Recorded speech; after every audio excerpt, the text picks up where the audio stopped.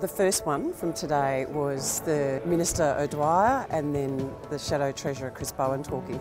And I was quite depressed after the election and the look of the Parliament that was coming up. But it sounds to me like hopefully we can have a constructive dialogue with both parties and that they can have a constructive dialogue together. So that's huge for me. I'm really hopeful that we will have good outcomes from the Parliament, which was not what I was thinking 2 weeks ago. Networking, I've met some absolutely amazing people, had an incredible discussion last night at dinner with from Brexit to Simon and Garfunkel to, yeah, just an incredible conversation. And I think yesterday the millennial discussion. So it makes me realise I'm very, very, very different to millennials and that they do interact with the world differently, because I'm very much into privacy, but this whole Facebook, the social media discussion, so it makes me think I've got to look at my work world and even my social world differently. So they're probably the three highlights. It's been fantastic. I've really enjoyed it.